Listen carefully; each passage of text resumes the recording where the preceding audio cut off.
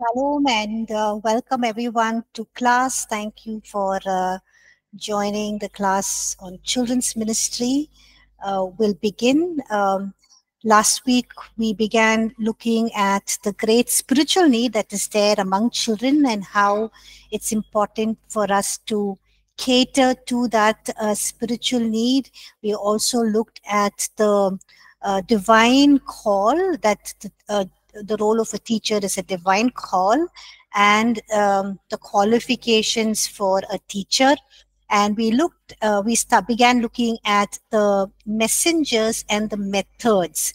The messengers and the methods that are needed to proclaim the message to children, of course, by the empowering of the Holy Spirit. So we began looking at who the messenger is, and how they need to prepare their lives, and how they need to align their lives to this divine calling of a teacher, so that they can effectively minister to children. So we'll continue looking at that. We looked at only one point. We looked at that a messenger needs to grow and mature in their walk with God. We'll look at few more points, and then we'll go on to the methods that we need to use to proclaim the message, the gospel, the truth in God's word effectively to children, and of course by the empowering of the Holy Spirit. Okay, so before we begin doing that, can one of you please lead us in prayer, please? Anyone can lead us in prayer?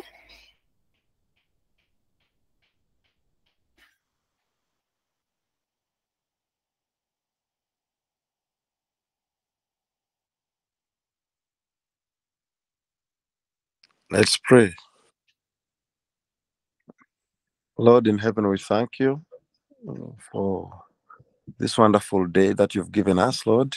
We know we are not here because of our power or mighty, but we are here because of your grace and your mercy. Lord, as we attend this class, Lord, bless our lecturer, bless the kids who are already on the call. Lord, also bring on those ones who are still on the way, who have not yet joined. Lord, let us only not hear with our ears, but also let us also hear with our brain, and let us also not only be hearers, but also doers. We do pray in the name of the Father, the Son, and the Holy Spirit, and everybody says, Amen. Amen. Amen. Thank you, Lubega. So we'll continue looking at who a messenger should be, or how they should prepare themselves as messengers to effectively teach children, minister the gospel to them. The first one we looked at was, a messenger must grow and mature in their walk with God. So we as teachers, we need to grow in our understanding of the Word of God. We need to grow stronger in our prayer life, mature and grow deeper in the things of God. Okay, so if we need to be faithful people who teach God's word, then we need to be faithful students of the Word of God ourselves, even before we teach. Okay, and of course, we all have the greatest infallible teacher. Who is that? Who is the greatest infallible teacher? Yes, thank you, Jeffina. The Holy Spirit. Infallible means somebody who's perfect, dependable, and flawless. So, when we have him with us, he can teach us and guide us on how we can simplify concepts, simplify doctrines and truths, and teach them in an effective way to children. Okay. 2 Timothy chapter 2 verse 15 says that we need to study to show ourselves as ones who are approved by God, rightly dividing the word of truth. Okay, so before we teach God's word, we need to be people who study ourselves study, so that we can show ourselves as ones who are approved by God, who are rightly dividing the word of truth. Also, when we spend time with God, we are receiving fresh revelation, understanding of God's word, and that will help us to minister effectively to children. Okay. The second thing a messenger should do is spend quality time with the Lord, because ministry is basically an overflow of our time with God. You know, if we are not spending time with God, then we are not growing in our spirit, man. People will be gratifying the desires of the flesh. We will not be able to overcome temptations, the weaknesses. We have nothing fresh to reveal to the children, share with them, because we are not experiencing God. We are not encountering Him. We are so busy with our own lives. So it's important that we are spending quality time with God. Quality, I've mentioned the word quality there because it's not a ritual that we do just read the word and pray, but spending quality time with the Lord, so that our ministry can be an overflow of our time with Him. The third thing is what we read in 1 Thessalonians chapter 5, verse 24. Can somebody read 1 Thessalonians chapter 5, verse 24? It's on your screen, please. Anyone can read that aloud? He who called you is faithful, and he will do it for you. Amen. Thank you, John Paul. He who called you is faithful, and He will do it for you. We learned last week that being a teacher in children's church is a calling.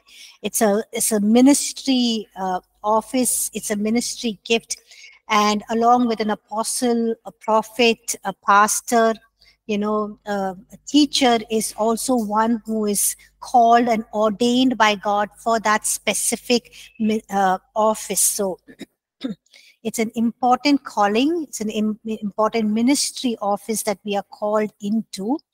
And even as He has called us, He is faithful, and He will do what is needed and what concerns us. But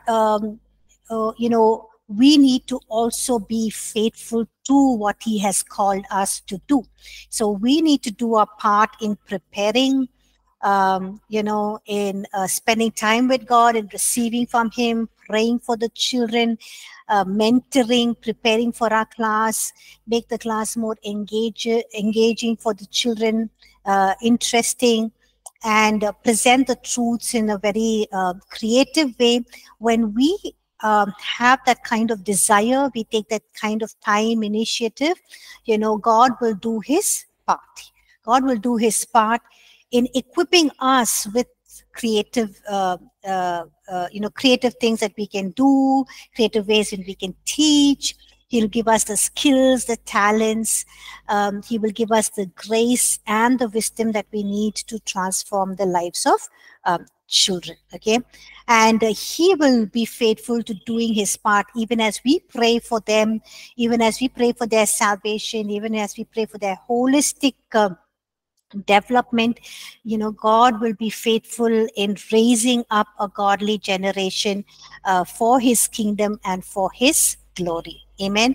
I think it's very important that we need to be very faithful, sincere, wait on the Lord.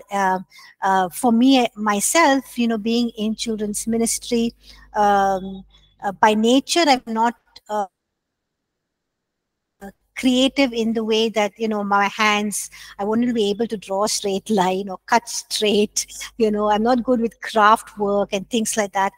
But when it came to children's ministry, and you have to be very creative in ministering to them and doing things that are very creative, I used to get downloads from heaven.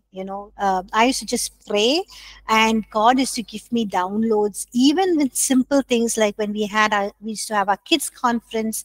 Basically, we call it kids conference. You all will call it as vacation Bible school. Even what decoration how to decorate the hall, and how to do various things. What are the topics?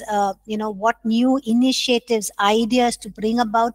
Everything God would just show me. He would just put it into my heart and my mind. So I stand a testimony for that, and I testify that God is faithful in just releasing the skills, the talents, the creative ideas that we need to minister to children, but we need to be faithful on our part.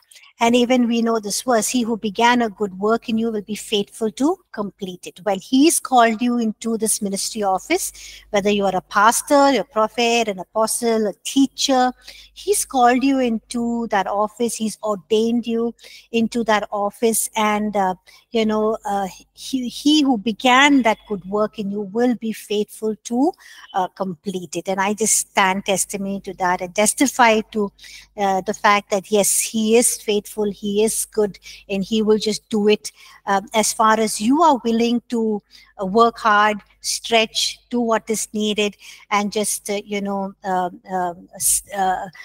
the whole idea that children should grow up in the ways of the Lord, should be trained in righteousness and holiness. The fourth thing is that, as messengers, we are basically ones who are building the lives of children. Okay. So, you know what a builder does, right? When he has to build a building, or if you are planning to build a house or, whatever, what should you do first? Or what will a builder do before he builds a building? Foundation? Go right away, do a foundation, Jeffina. What will he do first? Yes, Lubega? I think he must have a plan. A plan. Yes. The first thing is you have to have a plan in place, which means, how many rooms, how many, floors you're going to build. Based on that, you will, think about you'll go to an architect. They will have a plan for you, and then you will, after that, what will you do? You straight away go and start building. Your plan will also include whether you have the finances, right? How much will it cost? Do I have it? Should I wait? Should I raise up more funds? And all of those things. So a builder, must have first a plan in place before he erects a building. In the same way, a teacher who's building the lives of children, must have definite objectives. Okay, a teacher must have definite objectives. Okay, and they should look at each child and consider as each child as one in whom certain things have to be accomplished. So when you have sheep under your care that God has entrusted to you as shepherds, you need to have definite objectives, and you need to know what consider what each child whom you're teaching, you're ministering to, what are the certain things that have to be accomplished. Okay, so as a teacher's priority is to teach the word in such a way that you accomplish those objectives, or you have programs, you have things that you plan for your children's church or your Sunday school with this definite objectives in mind. Of course, you have your vision. So it's important to have a vision statement and a mission statement. And then you have your objectives that would, cater to your vision and your mission statement. And then you will likewise think about your curriculum, your programs that will help attain your vision that you have. And you don't have to think about, okay, what is the vision statement I need for my children's church or Sunday school. If you are someone leading it, you basically just wait on the Lord, because he knows what he wants to do with his church and with the children in the church that you are leading. You just wait on him, and he will give you the vision. He will direct you, and he will guide you. Okay. So what are some of the definite objectives that we need to see accomplished in every child? Okay, these are definite objectives. It will get, apart from this, you can have other objectives which can cater specifically to your to your geographical location and to your children in your geographical location and your churches as well. Okay, so the first thing is that we need to teach the Word of God in such a way that every boy and girl will be convicted, of his need for Christ and accept him as their personal savior. So this is a definite objective that we need to have, that each child will be convicted of their need for Christ and they will accept the Lord Jesus as their personal savior. So everything that we do will be focused around this, would want to achieve this objective, and all of the programs as well. The second thing is that they will be taught to live by faith, service is right and wrong. Okay, so a couple of things here. First thing is they will learn how to live by faith. They will learn to live a life of holiness because God has called us. The standard that He set is be holy as I am holy. And they will be able to serve the Lord, and also they will know from His word what is right and wrong, and they will do what is right. They will not look for what the world is saying is right or wrong. They will not look at media and internet for what is right and wrong, but they will be firmly established in the word, knowing what is right and wrong. The third thing is they will know how to claim Christ's power and live and serve Him. Okay, so like I said last week, they will not just have a form of godliness in denying its power, but they would know, how to claim Christ's power over their lives, over their situations, the challenges, the temptations that they face. And, they will claim God's power over every situation, circumstance, weakness, challenges, temptations, and they will learn to even serve Him in power. Okay, so the teacher's objective is basically to give every child, an opportunity to receive Christ, and also to lead them into an assurance of salvation and build them in the things of God. Okay, so as teachers, we need to look at each child in a class, whether their souls are saved or they're unsaved. If they are saved, then if they're walking in that light of who they are, their calling, their identity, if they're saved, are they growing in the things of God? Are they growing in the spirit man? If they're unsaved, continue to pray for them, so then give them opportunities and teach them and lead them to salvation. So as teachers, we need to make every effort to win each child to Christ. And of course, Satan will attempt to put this thought away, put it off, but and we can sometimes even lose a child for eternity. We never know if we have a child, we'll see a child next Sunday or in a month's time. Their parents may move from city to city, one country to another. They might not come. So, every opportunity you have to share about salvation and the love of Christ. Okay. And that is what even Christ has asked us to do. He has assigned us as believers with the task of winning the lost souls. In Mark chapter 16, verse 15, Jesus said, "Go into all the world and preach the gospel to every creature." Okay. And if you look at 2 Peter chapter 3, verse 9, can somebody read that, please? 2 Peter chapter 3, verse 9.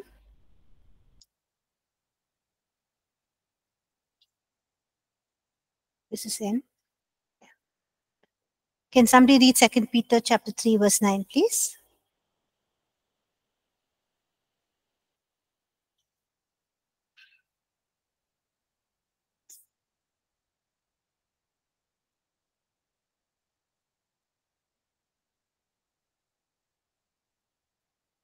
It says, "The Lord is not slack concerning His promise, as some count slackness, but is long suffering towards us, not willing that any should perish, but that all should come to repentance.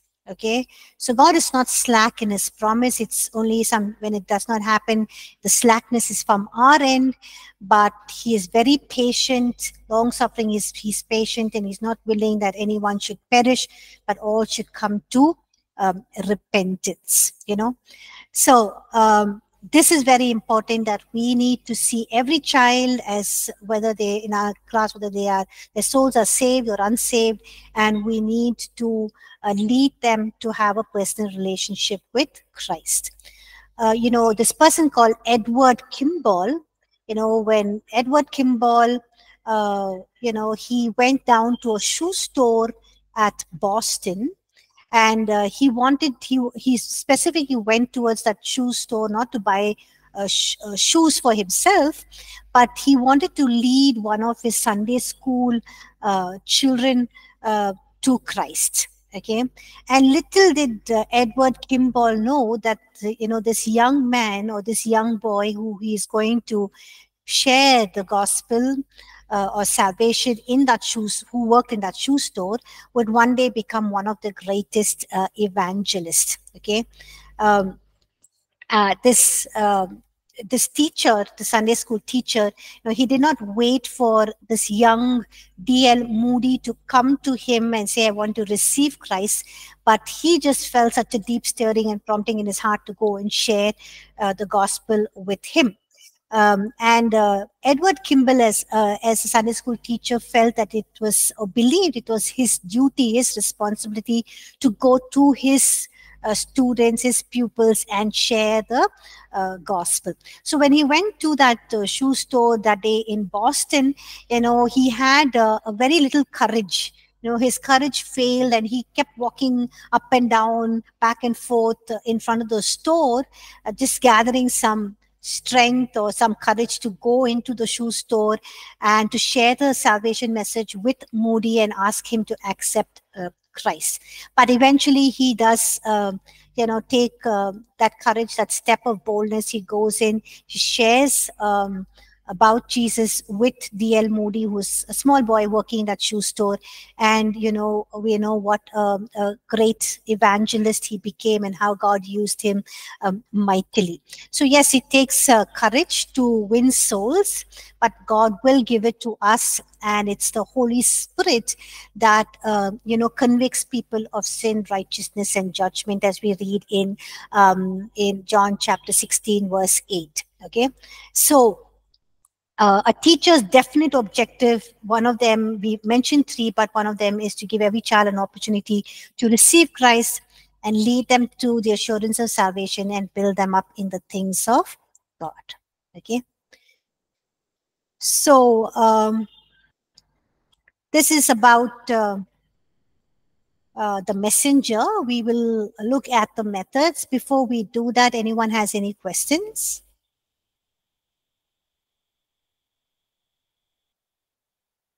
Any questions? Anything you'd like to say? Anything you'd like to share, add?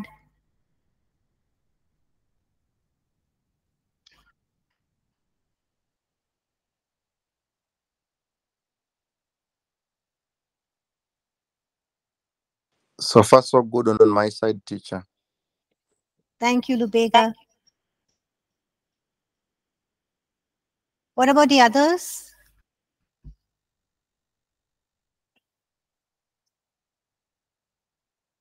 Everybody in class, or are you all thinking about your assessment? Don't worry, I'll give you extra time for assessment if you need. Don't worry about it. Yeah.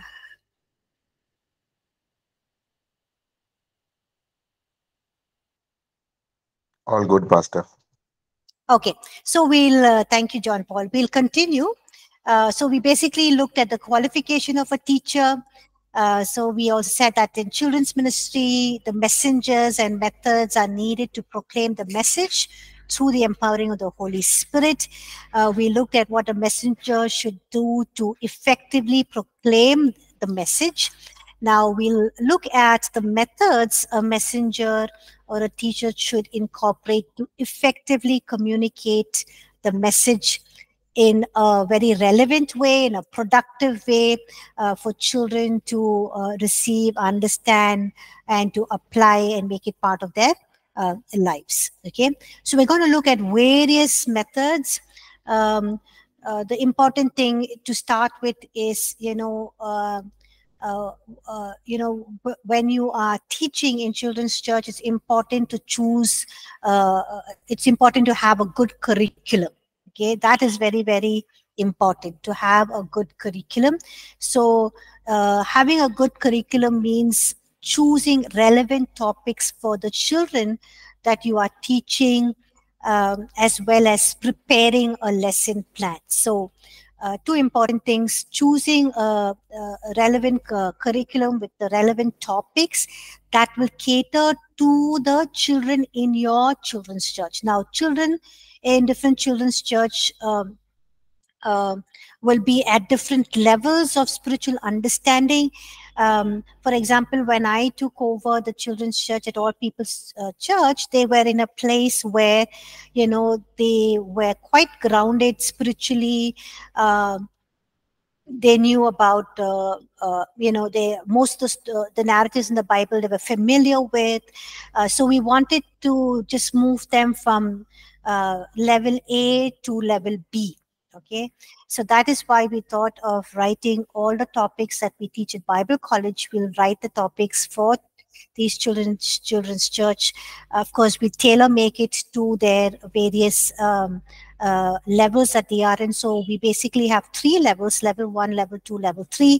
Level 1 is grades 2 to 4, level 2 is grades 5 to 7, level 3 is grades 8 to 10. So we have a teacher's manual where we have everything written out, in detail, everything that they have to say, do, all the attention getters, object lessons, application, follow-up, everything is just written there. All they need to do is just read, prepare, pray, and teach it, because we know that nowadays people are living in a very busy world. They won't have time, and also it's important to keep them aligned to the right doctrines, to the right teaching, and not take off in a tangent. And some of them are so excited to teach that they can teach from Genesis to Revelation, which is another son. So it's important to keep things focused, also to keep in mind the developmental needs, what to share to that specific age group.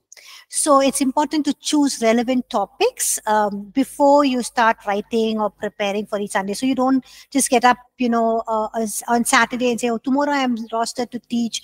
What do I teach children? So, okay, I'll just teach them this story because I read this in my quiet time this week. It really ministered to me, so I'll teach them. No, it's good. You need to prepare a curriculum. So how do you prepare a curriculum? You choose topics that are based on the developmental needs of children in that specific age group. Okay. Now, I don't agree to teaching children from grade 1 to grade 10 at the same time. Okay. I know some churches, they do that. They just teach children from grades 1 to grade 10. I feel that is very ineffective, because when you're ministering to children in grade 1 and 2, children in grade 5 to 10 can totally be disconnected. If you're trying to relate to children in grade 8, 9, and 10, children in grade 1, 2 will be disconnected.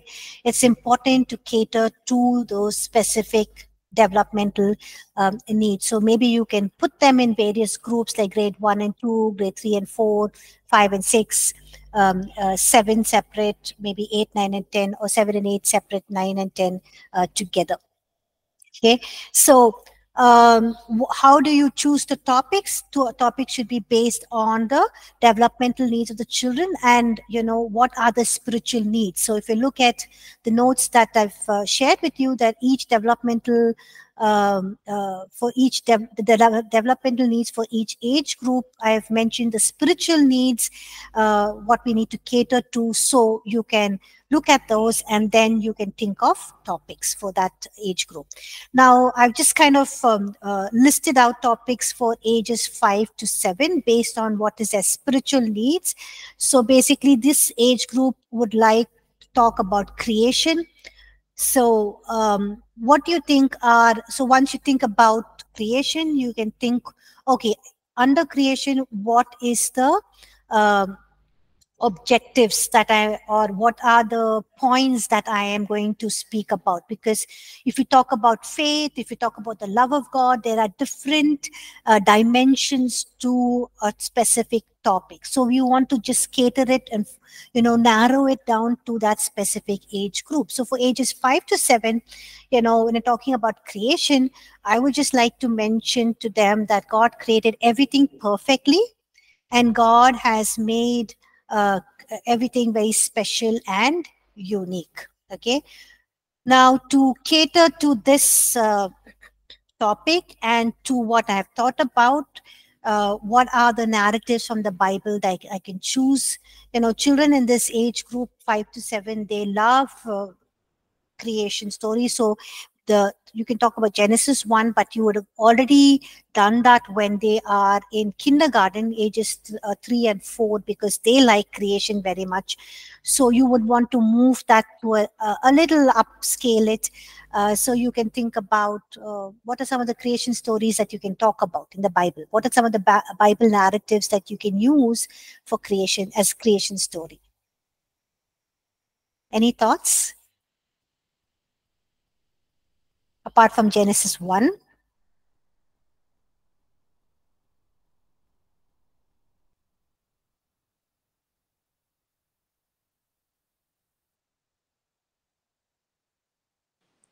I think Genesis 1 usually goes with John 1. Okay. But don't you think John 1 is a little more highly or deeply theological for ages 5 to 7 to understand? I'm talking about ages 5 to 7. Sorry if I mentioned grades 5 to 7. It's age 5 to 7.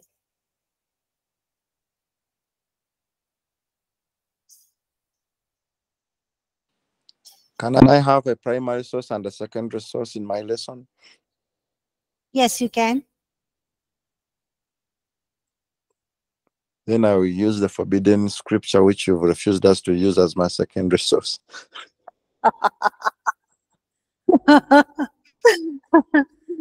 Psalms 90. Okay. Actually, if we're not when you're saying about John chapter 1, it's not a story. It's a passage that you talk about a specific doctrine. So I'm looking more for the sense of a story. Jesus stills the storm. Okay, and talk about how because he created everything, it obeys him. Okay, and God made the sun stand still. So God's power over creation, he created everything through his power, through his word. So when he speaks, they obey and they listen. So I would use these two narratives. The second topic I would go for this age group 5 to 7 is that they are valuable to God and to others. So what are some of the narratives that you would choose for they're valuable to God and to others?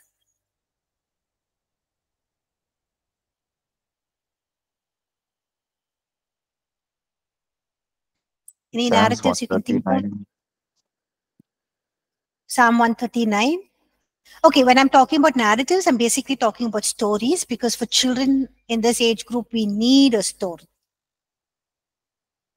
If you were preaching in church to adults, we could use, the Psalms or John 1 or whatever you are suggesting. But here we're basically looking at stories from the Bible. Maybe the story of Zacchaeus we can use to say that they are valuable. Okay, Zacchaeus. Yes. Also, prodigal son, and also when Jesus said, "Let the little children come to me." Okay. Prodigal son, about the 99 sheep. The shepherd leaves the 99 sheep and goes looking for the one lost sheep. Yes. I basically put down Jairus' daughter, who was raised back to life, because talking about how valuable she is to her parents, how valuable she is to God, her life is so valuable, and also about the Israelites crossing the Red Sea. You know, that is so valuable to God. God is, even willing to make a way for them, because I was thinking about all of the other, the prodigal son, Zacchaeus. I was thinking it for other topics in the curriculum. So like you all are saying, once you put down the topics, then you look at what is the best story that will fit that topic. Okay. The next topic is God loves them and he loves everyone. So which is the narratives or stories that we can use?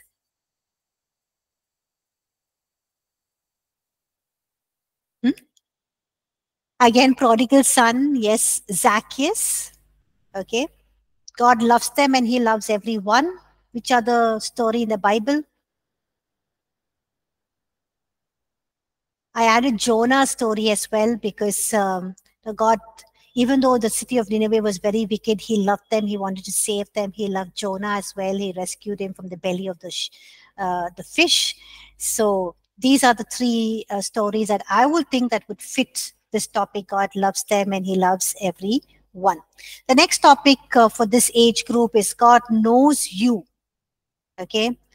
So basically, narratives on God knows their needs and he provides for them. God knows their needs and provides for them. So God knows you is the topic. And the basic idea is God knows their needs and provides for them. So what are some of the topics that the stories in the Bible that you think would be suitable? Story of Hagar, yes.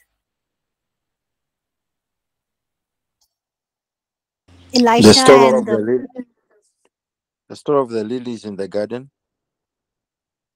Okay.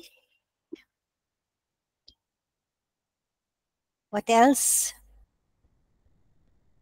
Elisha and the widow lady, yes.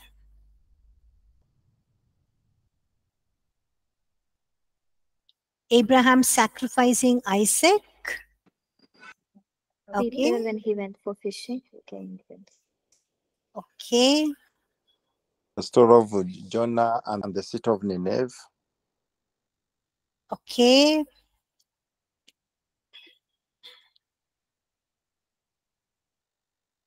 I have put down basically Jesus feeding the 5,000. Okay. Bartimaeus, even though there was a big crowd, Jesus heard him, ministered to him. God providing manna and water in the desert. Okay. Of course, you all can choose your own topics and add that. Sorry, Success? Can the woman of issue of blood, can you go for that? Yes, why not? You can do that as well. Yes.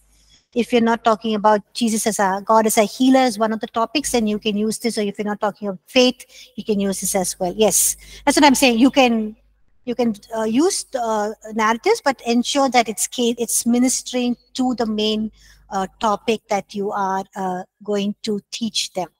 The next one is God hears our prayer. Hannah, okay. What else? God hears our prayer. Daniel. Jesus in the Garden of Gethsemane. Okay, Jesus in the Garden of Gethsemane. Okay.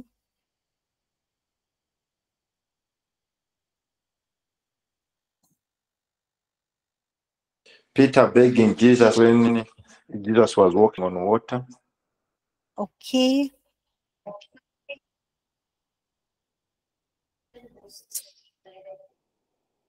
Moses when he cried out for the people. Okay.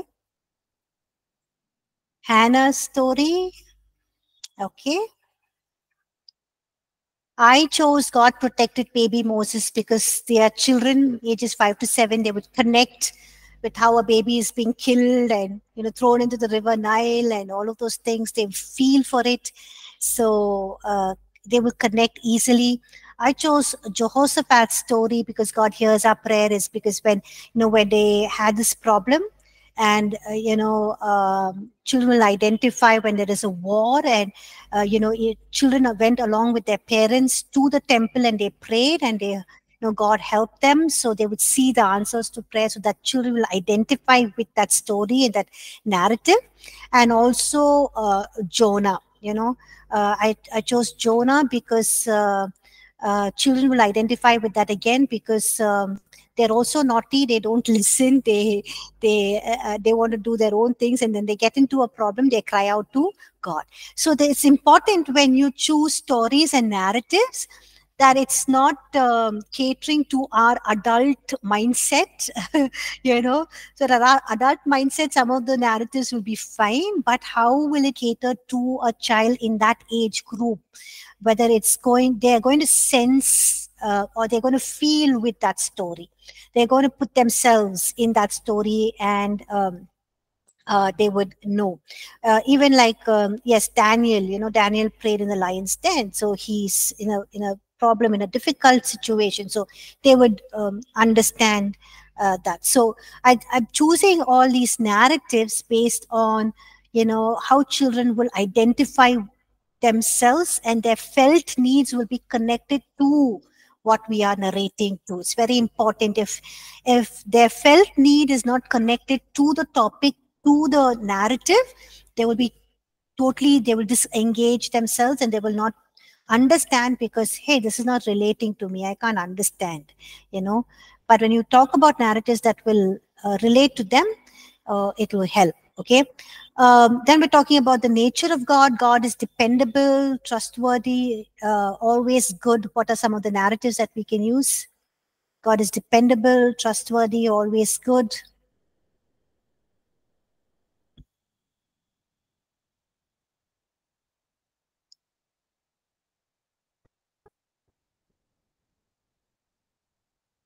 Daniel in the lion's den is a good example. What else?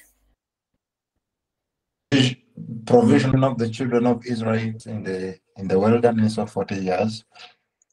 Yes, that's also good narrative. Shadrach, Meshach, and Abednego is also good, because children face those things in school. They're challenged to stand up for God. I would also think about Joseph. They would identify with Joseph as well. So that is son. So these are some of the topics that I have put down based on the spiritual needs of children in ages 5 to 7. And I would end this with sin and salvation. Okay. So what are the basic topics I would think about sin and salvation is everyone has sinned. God sees our sin. There's a cost for sin. And Jesus is the answer. Just basic, simple things. Everyone has sinned. God sees our sin. There's a cost for sin, and Jesus is the answer. So what do you think is the best narrative that we can choose for everyone has sinned? A story for this Noah, okay?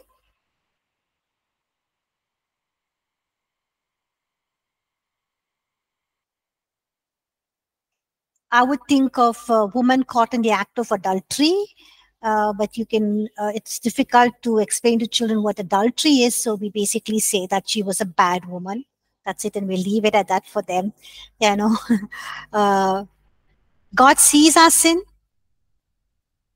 Which narrative in the Bible or story in the Bible would suit this point? God sees our sin under the topic sin and salvation. Ananias and Sapphira. Yes, thank you, Divya. Even Jeffy was saying Ananias and Sapphira. Okay. Anything else? How about the story of the prodigal son? Sorry, can you say that again, Lubega? The story of the prodigal son. Sorry, story of the prodigal son. Okay. I thought of Achan's sin and disobedience. Ma'am, the place of Sodom and Gomorrah. Sodom and Gomorrah. Okay, yes. I thought of Achan's sin when God told them when they go and attack Jericho. They should not take anything. And how God brings out Achan's sin. Okay. Cost of sin. What is the cost of sin? What are the narratives or stories you can use for cost of sin?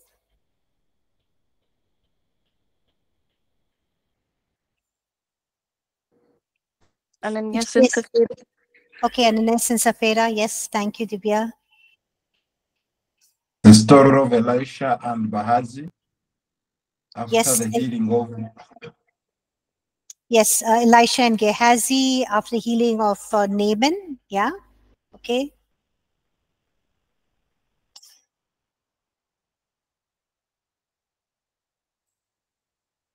I thought of Cain and Abel's sacrifice. You know, how God warned Cain, and then how God punished him, and how he was sent out from God's presence. So how sin separates us from God, and sin, you know, takes us away from the presence of God and moves us away from God, and we're open to the attack of the enemy. And Jesus is the answer. Jesus is the answer. The cross, okay. I can talk about the story of Shaul or Paul at Damascus. Okay. Nicodemus. Nicodemus, okay.